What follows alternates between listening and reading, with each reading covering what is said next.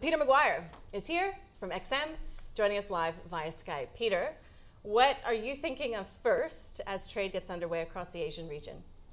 Well, good morning, Nadine. Good morning, Andrew. I think first off, I'm looking at that US dollar index. I'm seeing if there's any movement there. That's something that I keep a very close eye on. And naturally, the weakness across those equity markets over the last matter of days, as you highlighted, Dow was spanked down another 2% on Friday. And you've got the short squeeze of multiple stocks and silver up 10% in the last 3 days, or about 12 or 13% actually. So there's plenty to look at, Nadine. Yeah, okay. So, well, let's. Why don't we start with what's going on around GameStop then? How that is infecting the rest of the market? What's your take on that at the moment? Well, I think, Andrew, the first thing is, short squeeze, and naturally the next thing is for many traders to get their mind around, can you actually be naked short? So in other words, you're shorting stocks that don't actually exist.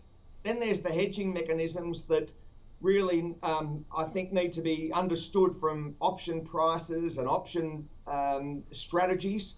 And is it a collusion? I'm not suggesting that's the word to use, but it seems to be a groundswell among retail traders to take on the hedge funds. So possibly it's a little bit of bite back, Andrew. All right.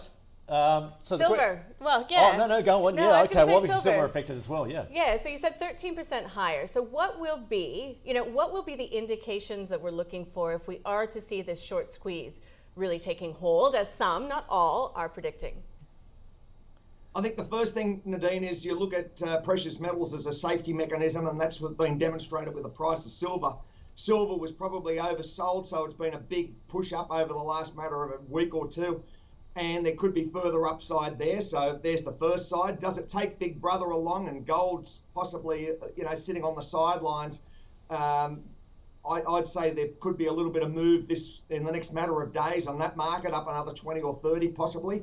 And then I also look at that US dollar index. Is there a flight to safety because of equities getting sold off? So that's why I reference that point as far as US dollar as something that I keep a close eye on, because currencies trade around about $6 trillion a day, and there's huge liquidity, and naturally it's a market that retail traders and hedge funds navigate and participate in. Yeah, I mean, just as far as the US dollar is concerned, obviously we've had a modest jobs rebound, so that's given some support then to the dollar as well. And how's this playing out for the Aussie? Bearing in mind, of course, we've got a couple of issues to deal with this week, certainly as far as the RBA decision is concerned tomorrow. Well, I'm not expecting any surprises, Andrew, from the RBA. So there's the first part, and we're announcing those tomorrow. We've got the first central banks meeting this week, Aussie and the UK.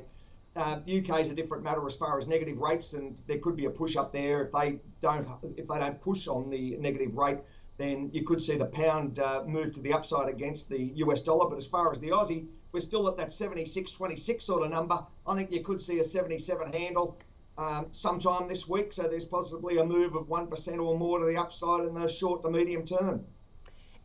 So we are obsessing with what's going on a company level, in particular in the US, with these short squeezes happening. But you've got to say that the overarching theme, what really matters, is this whole vaccination rollout. And it's going pretty well if you look at the UK. They're miles ahead of what's happening in many other parts of the world.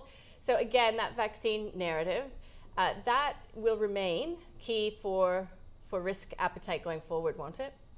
No doubt. And I mean, as that moves forward, we've got our own concerns here as far as Australia, on the economy and how it evolves over the next 2 to 3 years due to, with the vaccinations underway. So there's the first part as far as the Aussie. As far as the Eurozone is concerned, do we see another double dip as far as, poor GDP numbers? I'm expecting those from the Eurozone this week, Nadine. So we could look at a double dip recession there.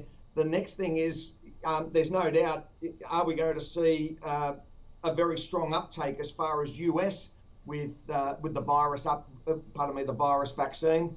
So it seems to be an onward. There's plenty to talk about. There's plenty of groundswells to push markets in either direction. But at the moment, yes, vaccinations are a major concern. But the other side, of course, is do we see a weakness as far as equities? Yeah. Pete, just as far as fiscal measures are concerned in Australia, it appears as though the Prime Minister has put a cap on that. He said he's obviously going to spend 1.9 billion as far as rolling out the vaccine is concerned, but beyond that, no more. Well, that's right, Andrew. And then, so how do we roll as far as third and fourth quarter this year? That's just a work in progress. And the other side, of course, is we aren't really doing that bad. I mean, I'm in Sydney, you guys are in Sydney. I train at a gym, and now the shopping centres, you don't wear masks. You're walking around. It doesn't seem to be a major concern like we're experiencing right now with a 5-day lockdown in Western Australia, which came in overnight. So, there's the East Coast, as far as New South Wales is concerned, is relatively in a pretty good space. And hopefully we see a real strong bounce back as far as job participation and economic growth. We will see, and we'll get an update in forecasts from the RBA come Friday as well in the Statement of Monetary Policy. Peter, always a pleasure. Good to start the week with you. Have a good one. Thank you, Nadine. Thank you, Andrew.